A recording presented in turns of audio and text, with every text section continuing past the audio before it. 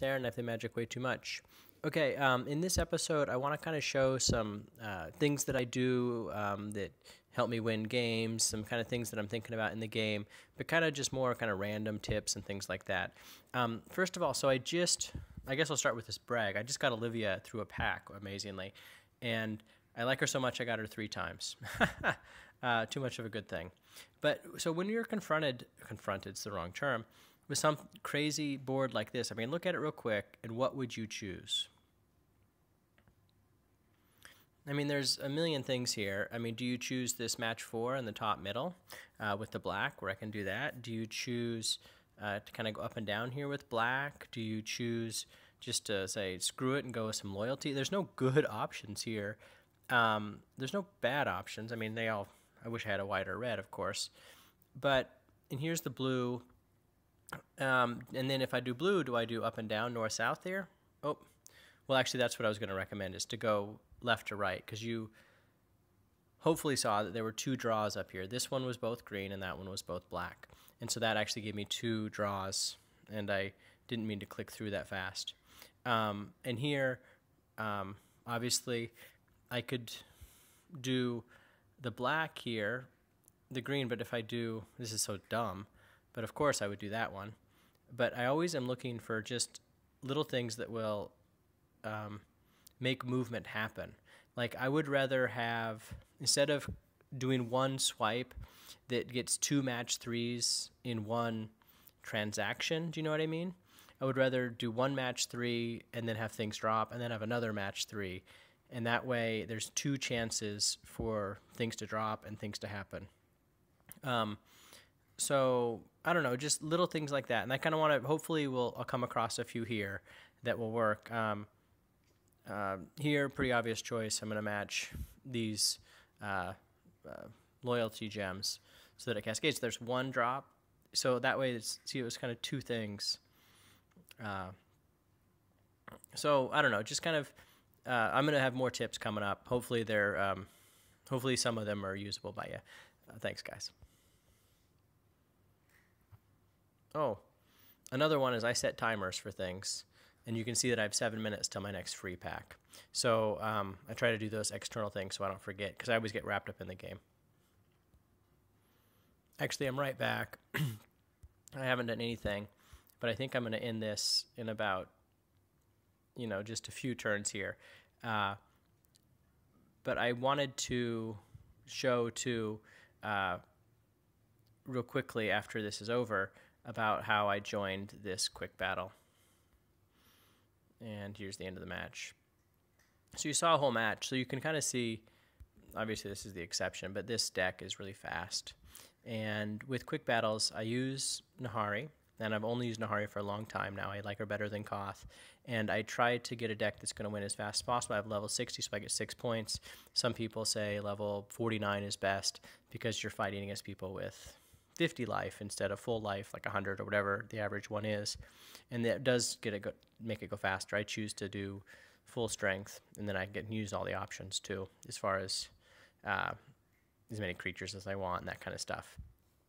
This always takes too long. But so here I've used only Nahari for a long time, and I have a win streak of 288, so it's working well.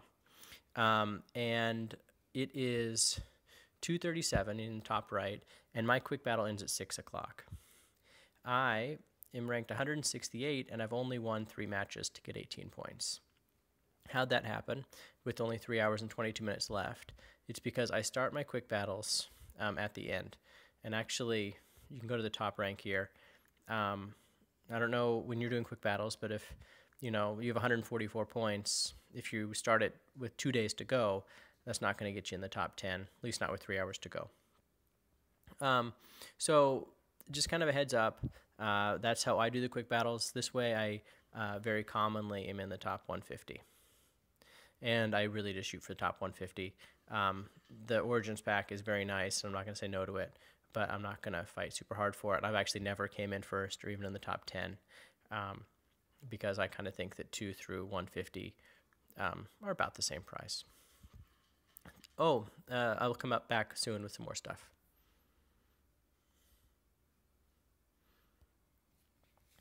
Hey guys, this is Aaron. Okay, I'm back. So I'm on the Magic the Gathering website, just the Wizards of the Coast Magic the Gathering website. Coming soon, all these different set of cards. Kaladesh is out now and all that. So Modern Masters edition is going to come out soon.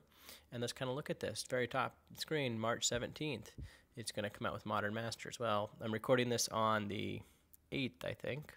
And so that's a week away, 10 days away. And if we kind of scroll down, it says it's going to have 249 cards, released on the 17th, and Magic Online release date, March 22nd. So that is, again, 2 weeks from now. So just kind of a heads up, there's going to be some new cards coming out that's really going to change things. I'm going to go back here, and assuming that the Modern Masters, that might be what they're doing with the new, what are they called, magical cards or something. But if they're not, then this Dual Decks, mine's, is coming out March 31st. So they are coming out with new cards soon. So when I am in the game and I am in the vault and I'm thinking, should I open my packs? Should I not open my packs? Right now, even before this big update was announced, which is coming out tomorrow, Thursday, I think, I am not opening those. That's what I have saved. And I've only been saving, I haven't been saving that long, really. Because I'm saving them for a few reasons. One, when the new set comes out, this is the biggest reason, there won't be any exclusive cards. So right now there are, I think there's 8 exclusives. There's 5 on that page, and 3 on this page. So there's 8 exclusives that I can't even get, and obviously they're selling this one now, but this is actually the card I've been waiting for to even open my packs. So there's no reason for me to open my packs when I don't need to. Like, I have 52 of the 101, and I haven't opened any packs. I've just kind of gotten my rares. You can see that I have 3/4 of the rares too. So I'm not missing out on that much. And by saving them, I'm going to have an opportunity to get those other ones. So that's just kind of another thing that I do that I think well, it helps me. So you guys may or may not want to do that.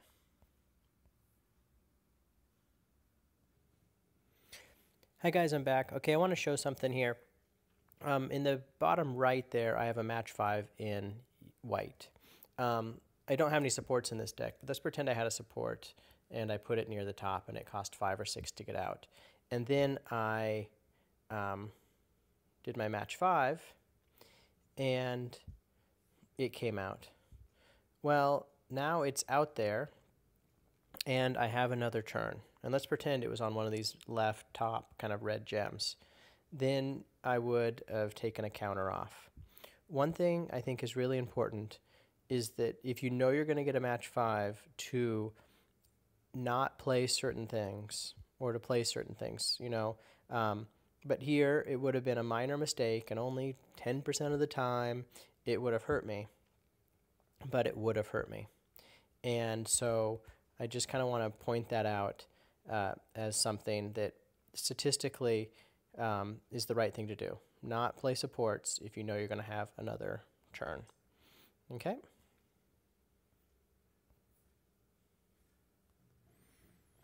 Hey guys, I'm back. Okay, I know this is so obvious, but when I kind of see this, I see the blue 4 right here in the middle, and I'm like, oh, I can just match those 3. I always look below, and I see that the 3 black ones here will work. I know this is a real obvious thing, but I always take just extra half a second to look below where I'm going. And that was an example, too, of when I matched something, and it dropped, and then it had a chance to set, and then it matched again, and set, and it matched again. And so just little things like that. That might be my last thing on this video, but I just kind of wanted to point out how we do matchmaking. Well, actually, let's look at one more thing. I guess my only match here is the whites, but if I was going to match like this green set on the bottom right, or I was going to match this green set kind of the middle left, which one would you do? Let's pretend you're only looking at those two greens. Which one's better? Well, I'm going to match these ones because I see that right here I have that blue and that blue. So I have a 1 in 6 chance that that's going to be line up just right, that the blue is going to fall into place. And that's the kind of thing I'm always looking at. And here, if it comes down, there's no 1 in 6 chance that will happen. So just little things. If I can get, like right there, that wasn't exactly what I thought would match, but it was just, if you play the odds, you're going to get a little bit better, which is actually how I think you win in this game, is that you match more gems than the computer does. And by matching more gems than the computer does, you get up more cards and you win. And that's why the player wins more often than the opponent. Thanks, guys.